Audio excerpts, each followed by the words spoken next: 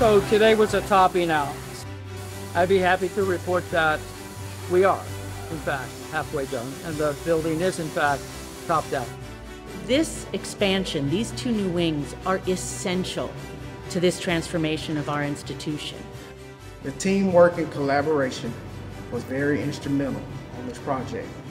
Due to the building design, everything being on a radius, no 90-degree angles, no straight lines, it took every trade partner coming together.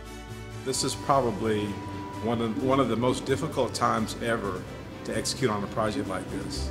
But this team has come together and done an outstanding job.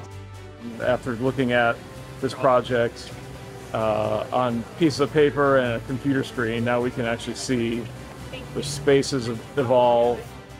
All of the different names that were such big parts of the civil rights era, I think it's just awesome that there's a place you can go and that we would have a part to play in that. We're at a very polarized moment in our country, and this institution is the antidote. We are honored to be a part of this project. Me and my team, we don't take it light.